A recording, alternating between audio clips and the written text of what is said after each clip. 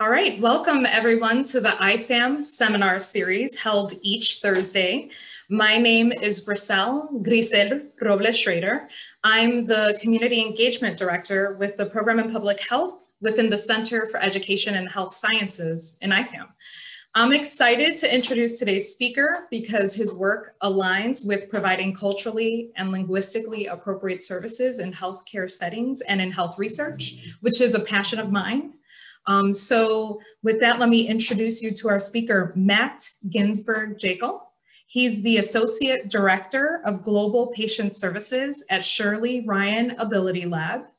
He is a co-investigator of a Coleman Foundation project titled Measuring and Enhancing the Reliability of Interpreter-Mediated Aphasia Assessments. Matt has worked at Shirley Ryan AbilityLab for over a decade as a Spanish interpreter, as well as an administrator within an international department that helps facilitate access to rehabilitation for hundreds of patients across dozens of countries around the world every year. Matt received his MA in Translation and Interpreting Studies from the University of Illinois Center for Translation Studies and a BA from the University of Chicago in Latin American History. Over the last decade, Matt has also trained hundreds of Chicago healthcare interpreters for both language access agencies and community colleges. He recently completed a project he designed and obtained funding for via Shirley Ryan AbilityLab collaboration with the Coleman Foundation to better understand and improve the services received by patients with communication disorders who have limited English proficiency and access speech therapy through an interpreter. That project, again titled Measuring and Enhancing the Reliability of Interpreter-Mediated Aphasia Assessments, was the first study of its kind to understand the impact of interpreting on the assessment of the patients with aphasia, as well as implementing and measuring the effect of an intervention in order to shift that role of the interpreter and improve the reliability of those assessments. So Matt will leave 10 minutes at the end of this session for Q&A. Audience, please use the Q&A option, not the chat, to post questions. That's what we'll review at the end. And with that, it's my pleasure to pass this over to Matt. Take it away. Thank you so much, Grisel, and really thank you to the Center for Education and Health Sciences and to the Institute for Public Health and Medicine. It's really an honor to be here. Thank you to Adela as well and all of the staff of both of your amazing institutes. It's exciting for me to be here. It's always strange to give a talk when I can't actually see the faces of my audience. So I won't have the benefit of knowing when my jokes don't land well, and I'm just going to assume that you're all out there in cyberspace laughing. But I did want to get some sense of who's out there. So if I could just launch the first poll and just see who do we have here. You can check multiple, as I know some of you might be, for example, a physician and a researcher, or an allied health professional and a researcher. So go ahead and answer the poll.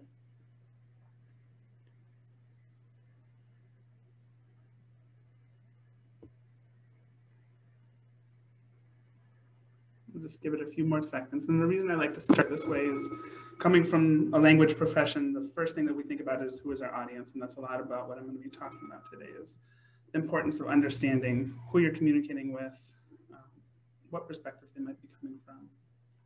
So we can go ahead and close the poll if everyone's had a chance to, and then there we go. So great, a lot of researchers, and I hope to leave you with some practical tips that might help you with language access and research. I'm also gonna be focusing some on the conceptual framework I come from. Great to see that we have some allied health professionals, a good chunk of administrators and staff in mental health, and other. All right, thank you everybody for that. Before I get started, I just wanna let you know I don't have anything to disclose, no financial interest to disclose. And what I am going to speak on today is drawing from my professional experience, both within the hospital I work at, but also outside of it, and the perspectives offered within my own perspectives. So let's get to it. If I can advance the slide, there we go. So I just wanted to start out with one of my favorite quotes when we talk about translation. I didn't put an option on there for interpreters or translators because I already knew that all of you are translators or interpreters. according to Octavio Paz, one of the Nobel laureates for literature from Mexico's definition, which is when we learn to speak, we learn to translate. That just the very act of trying to channel what we feel, what we're experiencing in the world, the complex interactions we have with people every day into words, into this condensed framework of the word or the sentence, is an act of translation itself. So you're all already translators, but I hope to deepen your experience a little today. And I just want to go over some of the concepts that I'm going to try to cover. The first one is I just want to situate this idea of language access conceptually within a justice framework, and also give you some tips for implementing it practically within research projects as well as within the clinical environment. I'm going to talk about interpreters, not just as a black box that one language goes into and another comes out of, but actually as facilitators, visible facilitators as a relationship across language and culture, kind of pushing against the traditional notion of an interpreter as an invisible entity. And talk about equivalence and try to complicate our understanding of that, right? How every interpreter, the thing that gives us the most, annoys us the most within any session is when people say, well, just say exactly what I said, right? Equivalence is situational, it's complicated, and it requires collaboration to navigate. And that's where I'm going to touch a little bit on my own research, exploring exactly that. And then overall, just moving us from a paradigm of thinking about language access as a barrier, like, oh, I could have all these participants if I didn't have this language barrier, in a way that really tends to unknowingly center English and center the dominant language and reproduce power dynamics that assume that those who lack are those who speak the non-English language, versus moving us towards a conception of interpreting as being about the value of voice and being something where we're really able to overcome a series of complicated power dynamics. So this will make more sense, hopefully, as I get into things. But I first wanted to just talk about research generally, and this is not going to be new information given the abundance of researchers on this call to you, so I'll go through it quickly. But as we all know, the whole reason we have to go through our city training, the whole reason for the emergence of a bioethics field in the first place is because research has not always had the best relationship to communities, particularly to communities of color in this country, and to communities on the other end of a power dynamic in general throughout the world. So I want to start off just recognizing that and recognizing the harm that stems from, and unfortunately not just a historical harm, but one that's ongoing and continues to find resonance even in our highest halls of power, I feel obliged to say. And of course, there have been important efforts to mitigate that harm. That's why we have informed consent. That's why we have, again, the field of bioethics. That's why we have the Belmont report and the findings around its justice principle, for example. And it's out of that we see the emergence of talking about the need to broaden and think about access to effective communication, not just intralingual, but interlingual, right? And that moved us over time into a framework of equity and inclusion, what supports are actually needed to reduce barriers to participation. And I want to, in my presentation, won't fully go here, but I think that thinking more deeply about interpreting and what it looks like hopefully moves us towards a fourth level, which is a justice or protagonism framework, and rethinking what are the research priorities, how do we decide what gets studied in the first place, cultivating leadership from the communities that have been traditionally both harmed and excluded within our research teams, and certainly within our participants. So beyond that sort of framework, of course, there's this just scale of linguistic diversity in this country, and this is obviously not completely updated. This goes through just 2013. I will have good data when the census finally wraps up and we get the results of it. But you can see, and it's no surprise to anybody that lives in Chicago, we're an incredibly linguistically diverse country, somewhere on the scale of 25 million plus people that identify as having limited English proficiency, the majority of which are foreign born, but also a good number of people who are native born and still have identify as having limited English proficiency. Beyond the need, there's also, of course, legal and regulatory considerations that make it important for us to prioritize language access. So the common rule says that information given to research subjects during informed consent shall be in a language understandable to the subject or the representative. There is, of course, the justice principle I referenced earlier from the Belmont report, saying that we can't exclude subjects based on anything other than scientific or ethical criteria. So that includes language. We cannot exclude based on language. We need to be thinking about language access. There's federal regulations that require the selection of research subjects be equitable as well. I'll just say to the clinicians on the call who aren't researchers, there's parallels to all of this, of course, within the clinical world, more under Title VI of the Civil Rights Act and regulations governing those who receive government payers, as well as, of course, the Joint Commission.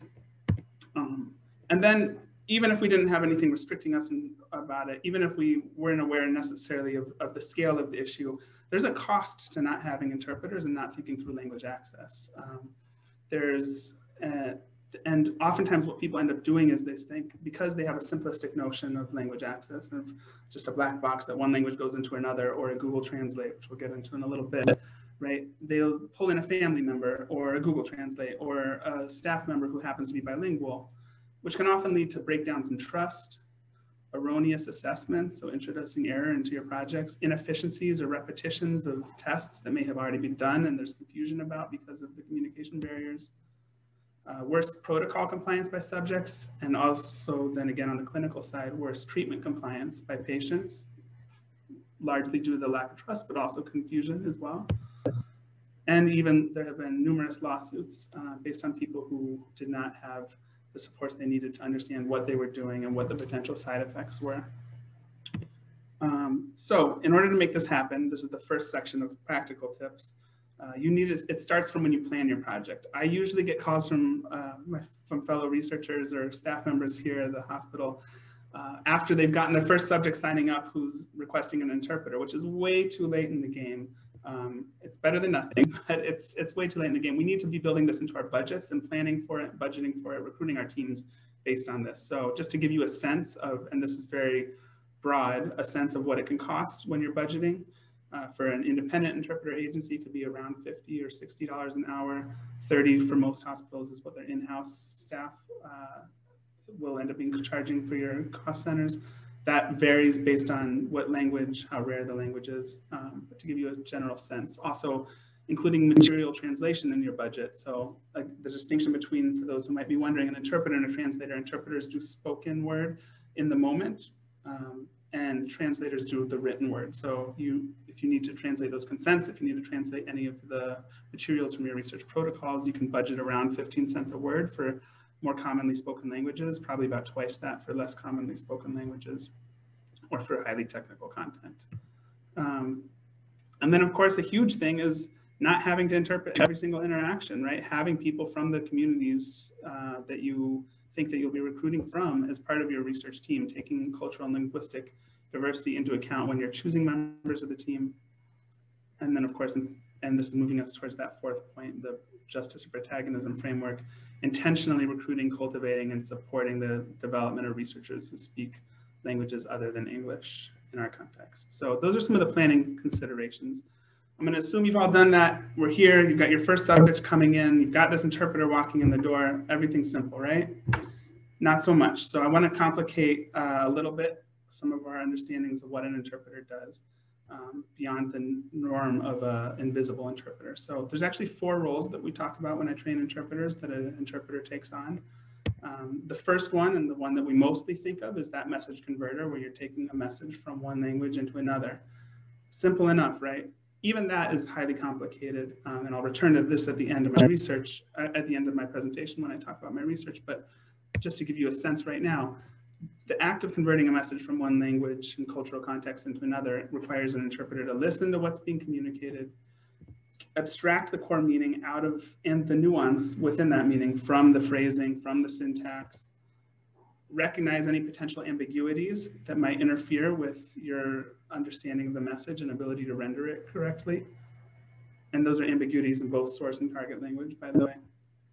And then try to render that same meaning while navigating a cultural and linguistic nuance and conveying subtleties like tone, volume, hesitancy into another language, because those are a huge part of how and what we communicate, without adding, omitting any content.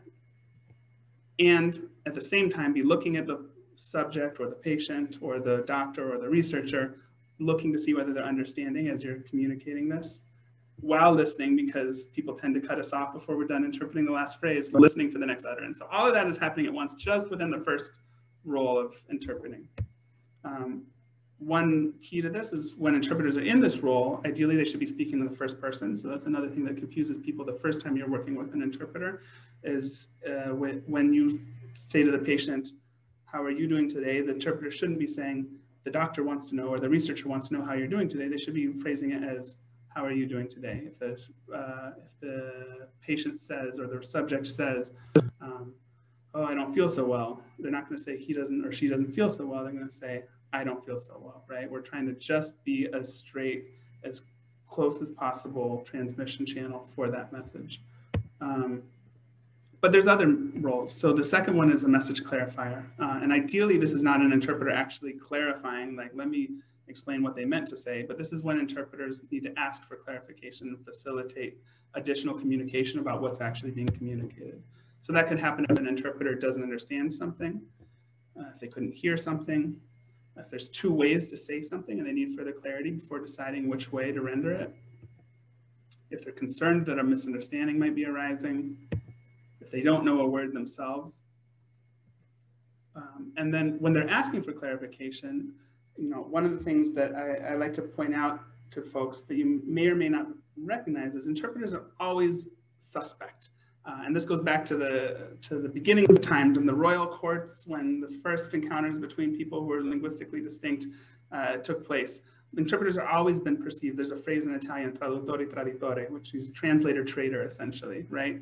They're always perceived by one grouping as having access to the culture and therefore somewhat familiar and trustable, but yet being part of an outside institution and suspect. And from the folks within that institution, suspect because of that connection to the outside culture or language. So in order to mediate some of that effect, interpreters, when they do use their own voice to ask for clarification, need to be very cognizant of avoiding the perception of a side conversation about somebody that's not including that person within that conversation. So that's why we would leave first person, let people know I, the interpreter, need to ask for clarification, identifying themselves as the speaker, telling whoever was not just speaking what we're doing so that we don't even for a split second create the perception of a side conversation, and be transparent about what we've asked and what the answers were. An extension of that role that can be additionally fraught is around cultural brokering or cultural clarifying, right? The example I have here is a real example that one of my colleagues here at the hospital raised, which is a perfect one, was a patient who showed up here and had a bad headache she was of Mexican descent, and asked for some alcohol and a washcloth. And the nurse thought she was asking for a drink and that it was her cognitive impairment leading for her to make an inappropriate request. And the interpreter needed to clarify that actually putting some rubbing alcohol on a washcloth is a common home remedy for headaches in many cultures, actually.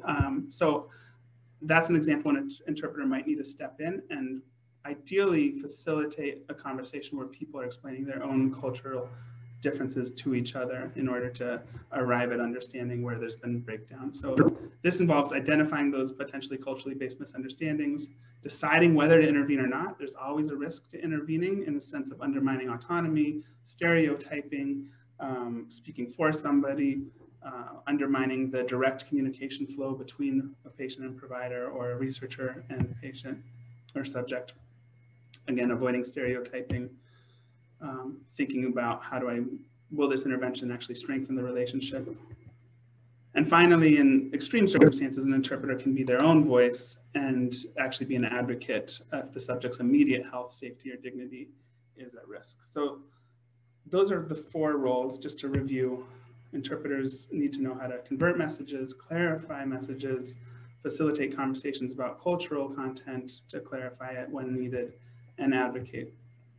And overall, the way I would describe it then is that what we are is we're not, again, a box that language flows in and out of. We're really facilitators of a relationship, and a relationship that is crossing linguistic and cultural difference.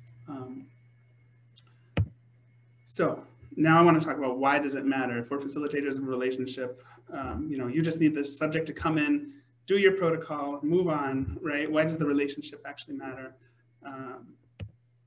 So first of all, and I'm sure many in this audience would be aware of the studies that have emphasized the importance of the clinician-patient relationship and researcher-patient relationship.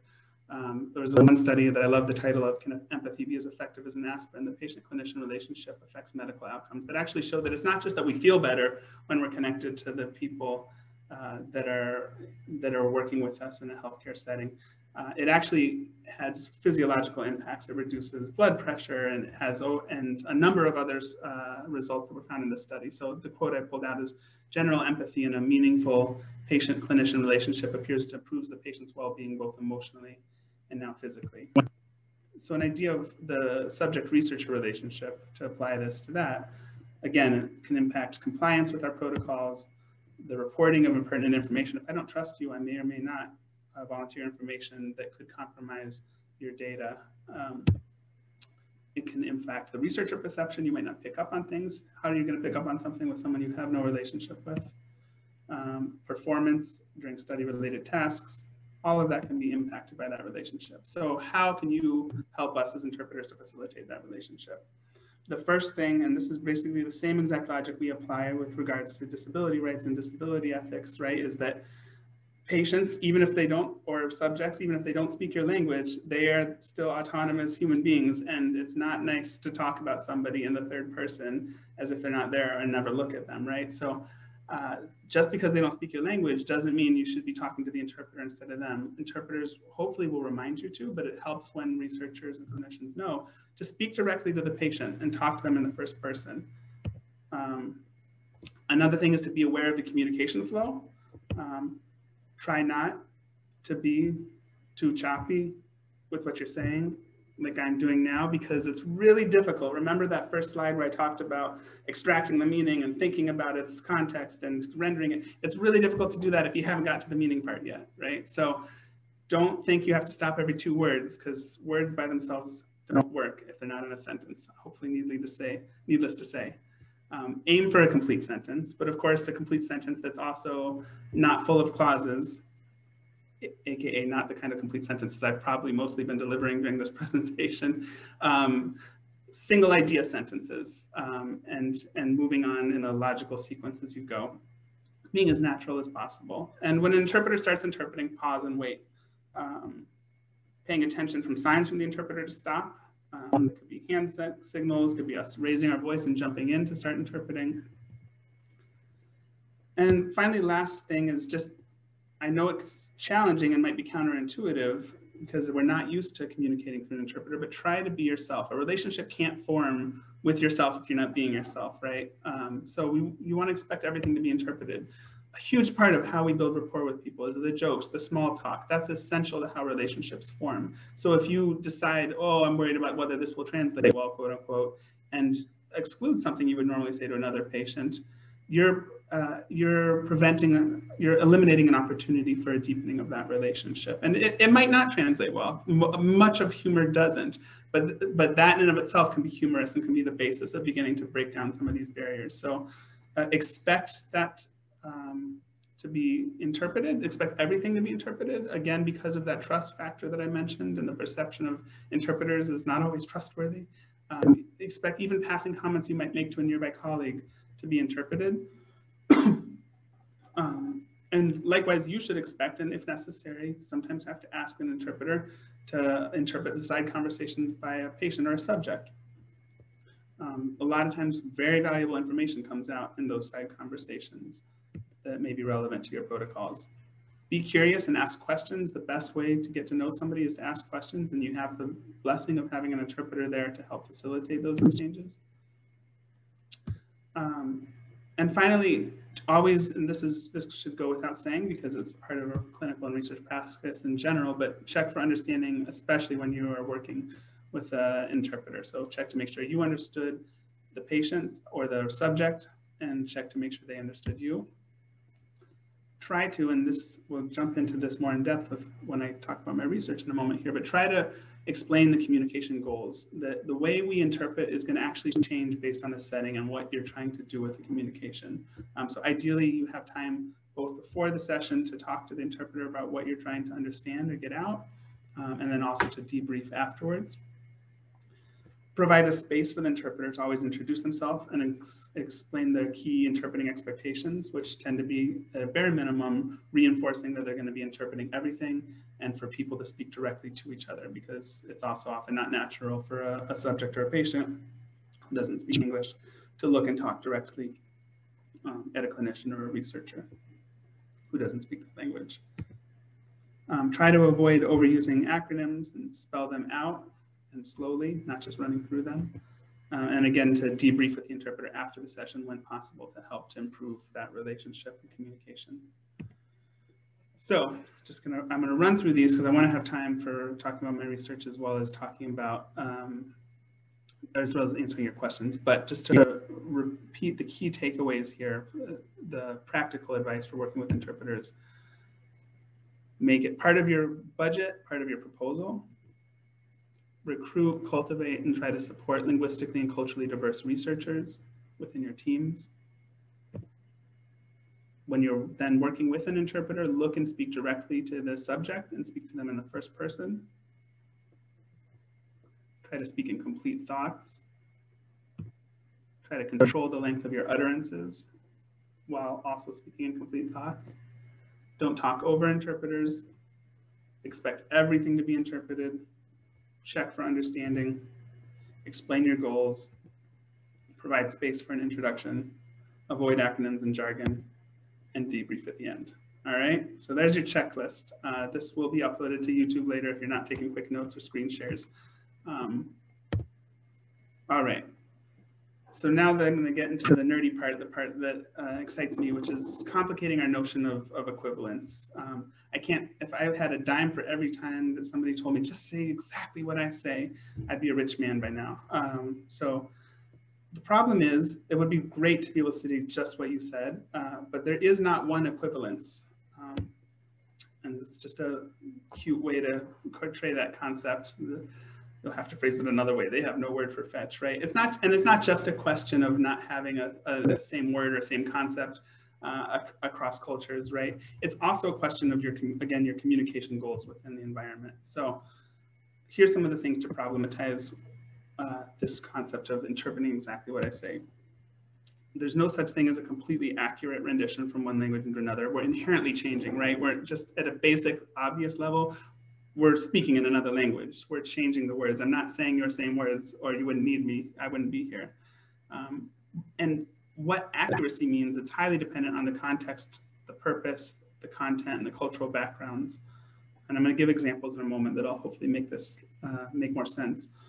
So within healthcare, what's the purpose of the exchange? Are you trying to understand how a patient is speaking? Are you trying to understand their emotional state?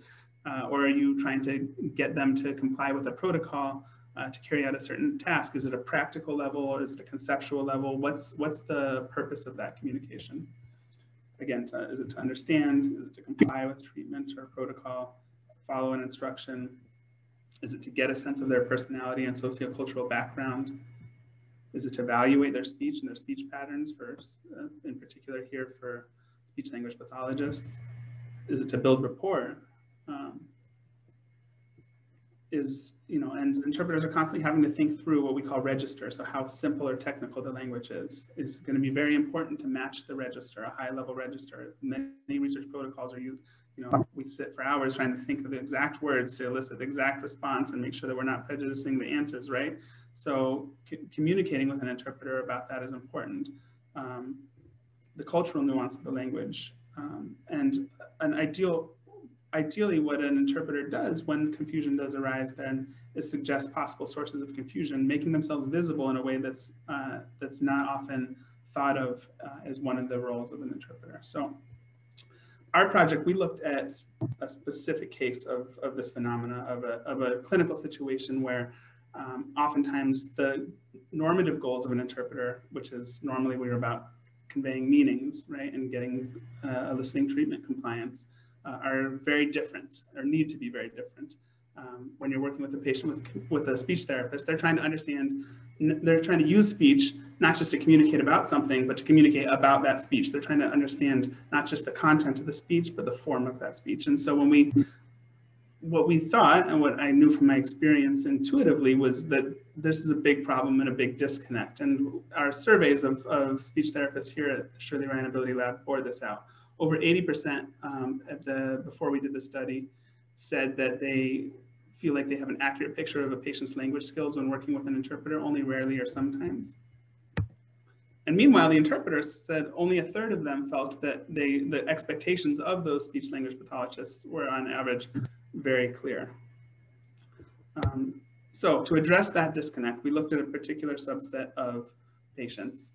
We took 2 patients, one with a fluent and one with a non-fluent aphasia, or communication disorder. We took 8 Spanish interpreters with at least a year of experience. Oops, sorry. Half of the interpreters we randomized into a training group where we tried to train out of them their normative role, try to teach them about what is a speech therapist, and it was jointly led, that training, by myself and one of our speech therapist researchers, Edie Babbitt, Dr. Edie Babbitt, and tried to talk to them to help them understand what a speech therapist is looking for and what it means to pay attention to the form of speech rather than, or at least in addition to, the content of that speech. Half of them didn't get that training, and both of them did 2 sessions, one before the training had taken place and one after, both with the same patients. And then we analyzed, had a separate SLP and an interpreter analyze all of those sessions and come up with a checklist of the errors that are introduced by the interpreting process itself, and use that to analyze the videos and measure the effectiveness of the intervention. And our results aren't published yet. Hopefully they will be soon, but I can give you just a little preview of saying there was a dramatic difference between the control group and the other group. We were able to reduce the average amount of errors by about 40% with a 2-hour training to just shift the mindset of interpreters. And so the purpose here, of course, is I hope you do all read the study and look at it and find it interesting, but I think there's broader lessons to draw out here with regards to how much more complicated communication and exchanges are and how much more we need to think about the purposes of communication within our sessions. So I want to give you an example from the study. This is a real example that came up. The speech therapist said, this is during a word repetition section of a standardized test, they said to repeat the word purple. And the interpreter said the word for purple in Spanish, morado, or one of the words. And this was the patient's attempt, okay? So you can see there on the screen, morado is what they're going for. They said, porodo, parado, o pardo. Es como que cambió el color. So porodo is not a word, but you can see, of course, some phonological similarities with the word they're going for, drawing from both the English and the Spanish potentially. And they said parado. Parado is a word. It means standing or stopped, okay? But I'm sure that you can tell looking at this on the screen that what's significant is not the semantic content of that word, the fact of it happening to mean something real in Spanish. What's potentially significant is the parallel there. So it ends with, it has very similar sounds to the word purple. And then several attempts at it, and then pardo, which is another word, which is a less common, but also acceptable way of saying the word color brown, right? So they landed on a color with some phonological similarities. And then said, es como que cambió el color. And the interpreter sitting there with all this, what do I do with this? She said, it's like the color changed. So she, which is basically that last part of the sentence there. So ignored the initial utterance. So you might think, oh, that interpreter, they sure messed up. I told them to interpret exactly what I said, exactly what the patient said, right? But let's think a little bit deeper about what the interpreter might be thinking, drawing from what I talked about earlier about how much more complicated equivalence is than we might initially think. So maybe they're thinking, well, the speech therapist can easily tell that the patient's not saying morado. So that's the key information, not knowing that they need to know what they're doing during their attempts to say that word. They might be thinking, well, it might be useful for me to explain that parado and pardo are actually real words. In Spanish, that pardo has some relation as far as being another color, but I don't know if that's my role. I've been trained from day one to be invisible, and everyone's always telling me to be invisible and to not go beyond the message converter role because I might undermine that relationship, and there's distrust, etc. And I don't, right? So maybe the paradigm of invisibility is limiting them in intervening in ways that could be helpful. Maybe they're just thinking, how do I create equivalence in English for these utterances? They're not actually real words. What does exactly the same thing mean? Do I say po, par, right? maybe they're thinking, well, pardo and parado, they are real words, but they're not the target word, so I'm not going to interpret them. And maybe they're thinking actually at a very deep level. Maybe they're thinking, you know, if I were to interpret parado as standing or stopped, then let's just take that. If I were to interpret parado as standing or stopped, that might mislead the speech therapist. This is a speech therapist trying to understand what's going on with this speech. And they might think that what's actually a phonological substitution, a changing a difficulty with the sounds, or a sound substitution, is a semantic substitution, that what's primarily taking place here is that they ask for purple and you're saying standing. Because remember, the speech therapist is blind to much of this. They're just hearing, I said purple, and then getting back from the patient via the interpreter, standing, right? Maybe they're thinking about, if I do interpret everything, I'm actually going to mislead this speech therapist. I hope that gives you some sense. This is just one example of many. So what we encourage interpreters to do is to not be afraid to move beyond their role of message converter, and not also assume that they could become suddenly experts overnight in the kind of errors that are being produced by an aphasic patient, but to know the importance of highlighting to the speech therapist or researcher when something doesn't sound right, in order to allow an opportunity for further interrogation of that. So this is why I talk about equivalence as being something that's negotiated and collaborative, and not something that's just automatic. And doesn't want to go forward. Okay. So this gets at, and I'm going to wrap it up quickly here so we can get to questions and answers, but this gets at some of the tensions that exist in the interpreter role, to, again, sort of transition back to why is this relevant for projects that aren't about our very specific subject of aphasia assessments. So one is just to know that interpreters generally are mandated to be invisible, and that's actually impossible. We're not actually invisible. We're here, we're physical, we're present. But B, it's not actually useful for us to try to make ourselves invisible, because it can oftentimes lead to the omission of insight that would be useful for a researcher. But then that leaves us with the question that because of the simplistic normative understanding of interpreters and of language and cultural difference, there's not a paradigm for what kind of visibility interpreters should have. Just in the limited ways that I outlined at the beginning when I went through the roles, there is. But there's much more research and practice needed to get to an understanding of, okay, well then if you are going to become visible, how do you do so in a way that supports the researcher or clinician goals, in a way that doesn't undermine the relationship, in a way that continues to prioritize the autonomy of both parties, right? Important questions that need to be answered. So I like to think of interpreters beyond just facilitators of relationship. We're the personification of the complexity of intercultural communication.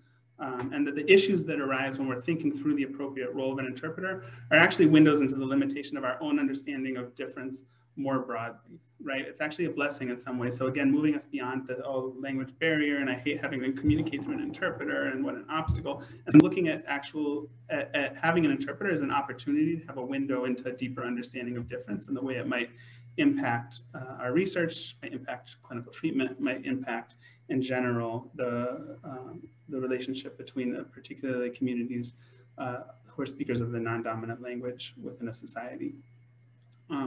And then finally, to think about translation as a metaphor and music. And I'm going to, there's a famous piece that everybody in translation studies has to read at the beginning of any program that by Walter Benjamin, who's an old translator. And he talked about it as far as music. He said, when a musician performs, who's the performance for, right? Do we understand a musical expression is primarily about reaching an audience in a particular way? Well, that's problematic, right? Because then that's a limit on the creativity. Or do we think of it primarily as being about a self-expression of somebody? Well, that's also problematic, because then why performance? Why the community? Or do we think about that act of music and performance, or any art making in general, as revealing some higher truth that brings together different ways of understanding the world? And I'm not doing full justice to the essay, but that's what I like to think about with interpreting is we're actually given an opportunity to get a deeper insight into the nature of difference itself, and ways that can make us maybe rethink the way we communicate even within our own languages. And so I'll just leave it with this final thing. It's one of my favorite passages from one of my favorite authors, the Argentine author Jorge Luis Borges. And this is a short story. It's a fictional story about about a supposed translator who's just passed away, and he's rendering homage to his work. And he says his greatest work of all is that he did a translation of Quixote, Don Quixote de la Mancha, but he did it exactly. He did it word for word, right? And you're wondering, what does he mean by word for word? And he said, and yet, despite the fact that he did it word for word, he made it a much better work. It's far more creative.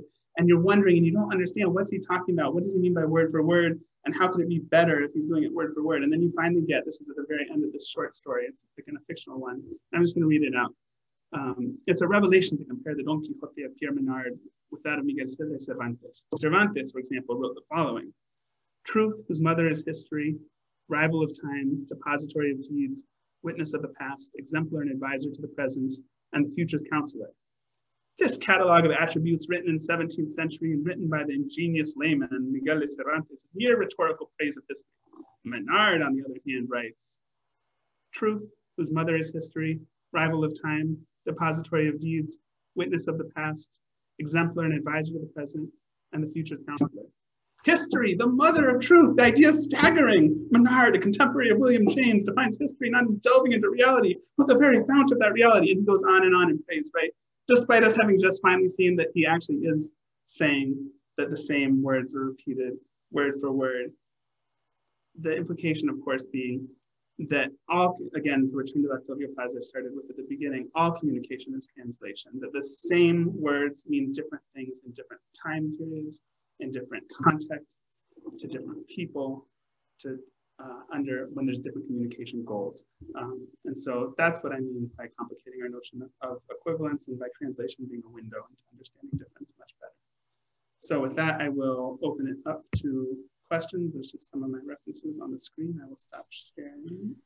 Matt, thank you so much. And please give a virtual and real shout out and clap to Matt. Thank you so much for sharing recaps throughout your presentation. That's extremely helpful as we understand new concepts, and then you continue to move to the next strategy. All right, audience, it's your turn. As Matt said in his presentation, we want you to be curious. So I ask that everyone ask at least one question using the Q&A function on your screen.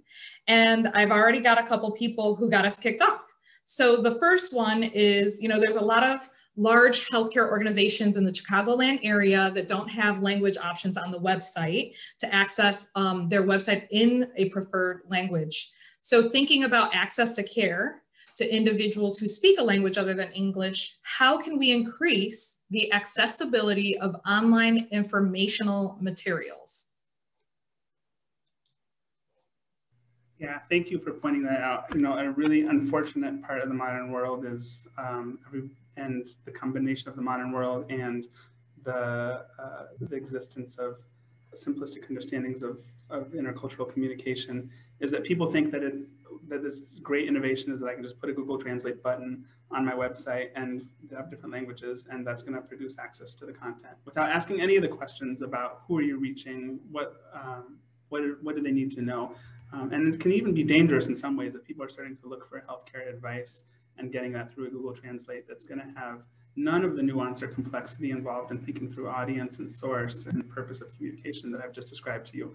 Now, I also understand, of course, working myself in administration at a hospital, the limitations, particularly in this time of pandemic with regards to budgets and finances. But it goes back to prioritizing. I oftentimes talk about when I'm working with I do some conference interpreting, when I'm working with somebody who's planning language access for a conference, and they say, well, can't you cut the budget? Can't you cut the budget? And I said, I don't think you would cut the budget for your microphones and speakers, right? Because if your microphone goes out and your speakers don't work, there's no point in having your conference, period.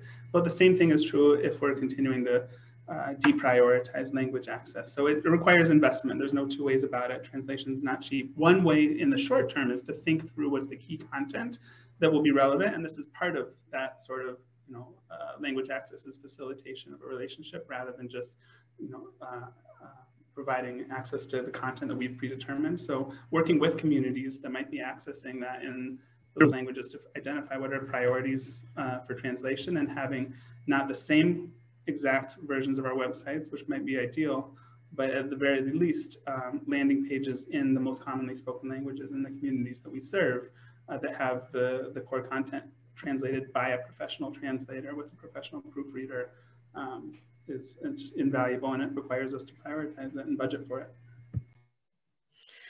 Matt, how has the role of the interpreter changed over the last few months with the increased prevalence of telehealth services? Yeah, so a lot, it's an interesting question. I've been, at the beginning, I was very worried about the ways in which telehealth and virtual platforms were going to compromise our ability to do that facilitation of a relationship. However, I've seen some really promising things. And I mean, so I'll start with just saying at a very basic level, we can't do all the modes. I didn't talk about modes of interpreting. There's different modes of interpreting. So there's consecutive interpreting where I say something and then it's interpreted, and then they say something and then it's interpreted. And there's simultaneous interpreting, normally done with interpreters in a booth at a conference, and everybody has headsets and they're listening to it at the same time. But in a healthcare setting, we would also sometimes do simultaneous interpreting in particular situations, maybe for a patient education session with multiple people in the room and one non-English speaker who we're sitting and whispering and simultaneous interpreting to. So simultaneous interpreting has become virtually impossible via telehealth, mostly because of the limitations of the platforms that many of our hospitals are using. Only Zoom has created a modality, the functionality for simultaneous interpreting, but there's still lots of bugs within it, like interpreters who like to work in pairs when we're doing simultaneous interpreting. Not being able to hear each other's interpreting and know how to change shifts, and a number of other things that I can bore you to death with. And on top of that, most of our telehealth platforms are not using Zoom. We're using WebEx, for example, and there's just no way to do simultaneous interpreting for it. So it does force us into consecutive mode. That said, I will say I've just seen, we had a really wonderful remote second opinion we were doing with a family from Brazil recently, and I was just marveling at the way the Portuguese interpreter was continuing to really convey the jokes and to get the sense of humor across and to intervene as necessary to clarify cultural content. So much of what I talked about is still possible via a telehealth platform. It's different and it's challenging. You know, those who've seen me interpret know that I use a lot of body language and I like to move around, and it's part of how I communicate the spirit of the speaker. That's much more challenging and distracting, frankly, via telehealth. But that's not to say that there's not other ways to accomplish that same dynamic. So I've been pleasantly surprised is my final answer. Do you see any difference in interpretation with an interpreter that has the same cultural background of the patient versus an interpreter that just knows the language but has limited knowledge of the patient's cultural background? Yes, absolutely. However, that's a more complicated question than you might think at the outset, because there's also dangers of people who know the culture assuming knowledge of the particular individual's interpretation of their culture. Culture is fluid and it's evolving and it's different across generations and regions. And so I would say in general, the broad thing to say is that interpreters need to be trained to constantly be pursuing and enriching their cultural knowledge, but also humility around that knowledge, and to understand that their role is primarily about facilitating a conversation around culture where people can speak for themselves. That said, those who are not immersed in or ideally from the culture of those that they're interpreting from are going to be less likely to pick up on some of those instances where there is a need to jump in and facilitate that conversation. So absolutely, there are problems for both groups of interpreters, those who have learned the language after the fact and those who are heritage speakers of the language. But certainly heritage speakers have a huge advantage when it comes to immersion within the culture of the people that they're interpreting for. I have a couple more questions, and then Matt, I would just ask if you can put your contact information in the chat box so that people can reach out to you offline. That would be really helpful. So the next person said, first, thank you so much. In addition to your presentation, can you provide further cultural competency resources?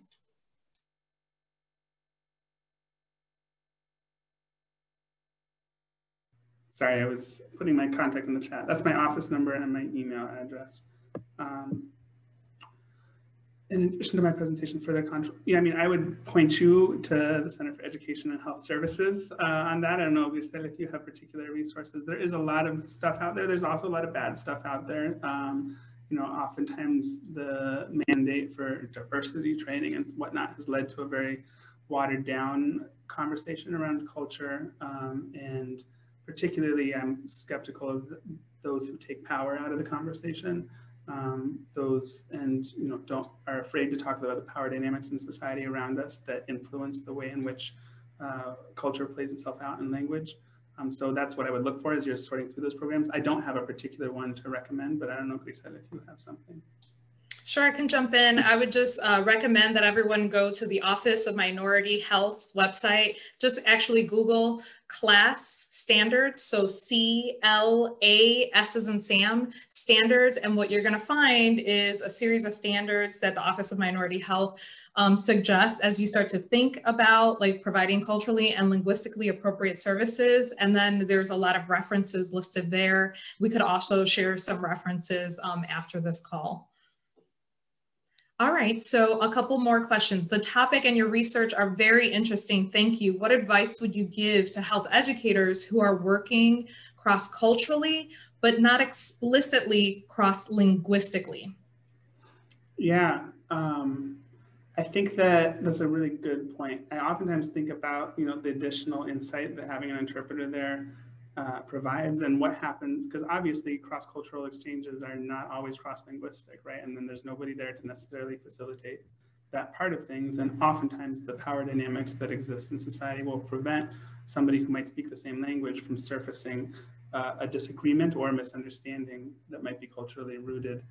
Thinking, well, you know, I'm here as a subject or patient, and it's not my role to raise this. I guess that really just starts at just asking questions and not being afraid to ask about what you don't know. Building rapport is key. Trying to ask people that you're working with themselves about their lives, about what's important to them, what's interesting, about values, having values conversations. And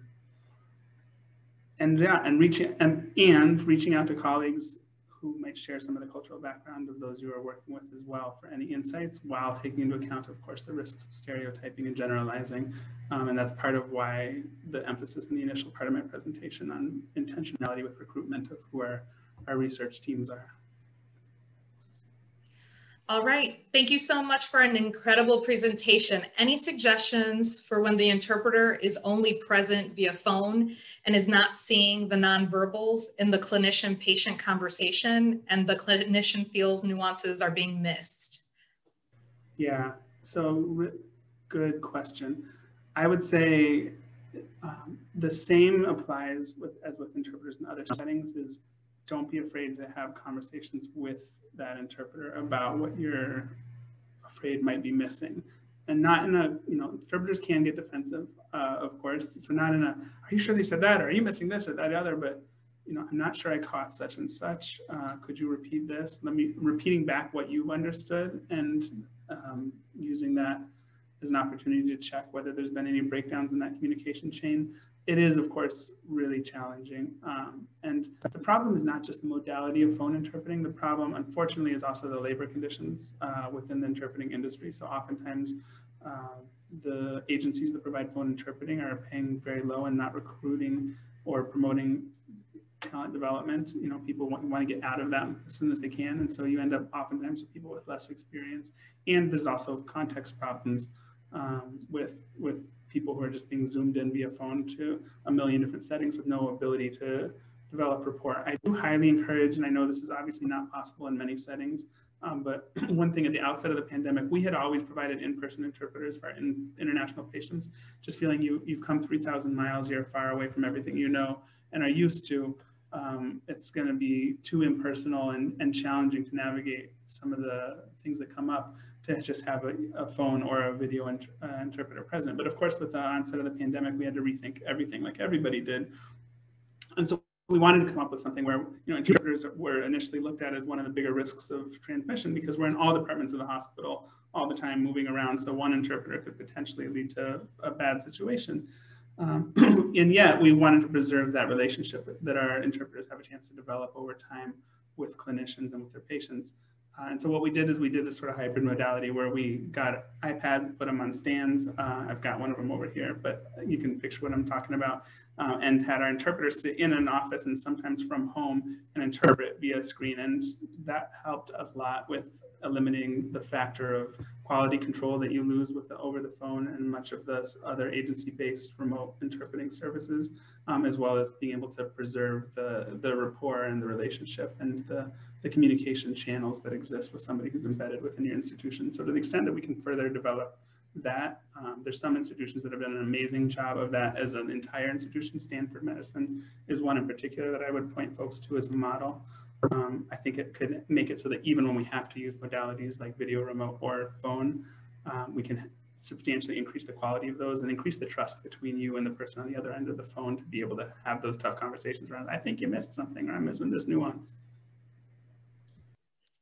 Well, that was the end of the questions. I encourage you, Matt, to take a look at the chat. You've got some shout outs there, people even sharing. I would say Tom Wilson said, this deepened my understanding of person-to-person communication, whether cross-linguistic, cross-cultural, cross-class, education, region. And that's what we were hoping to inspire today. So thank you so much, Matt, for presenting on this topic. Please, start a dialogue with Matt outside of this presentation today. And don't forget to join us next week for the State of the IPHAM address that Ron Ackerman will be providing. Adela is posting the link in the chat. Thank you very much. Have a great afternoon. Thank you so much, everybody.